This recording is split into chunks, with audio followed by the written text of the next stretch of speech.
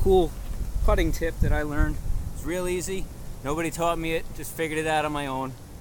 Is to figure out your pendulum speed with your putter, is to see your ball and imagine in your head that you're picking it up and you're going to throw it, like you're actually going to throw a real ball. To figure out the speed that you need to throw it to get to the hole. That one wasn't enough. That one might have been good, so I'll try that speed. So you line it up in that same distance as you went back and forth with your arm.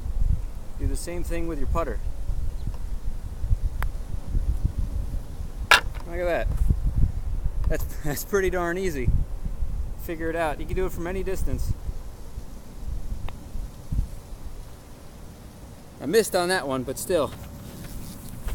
I'd like to think that's pretty easy and an awesome tip that they don't tell you in the pros.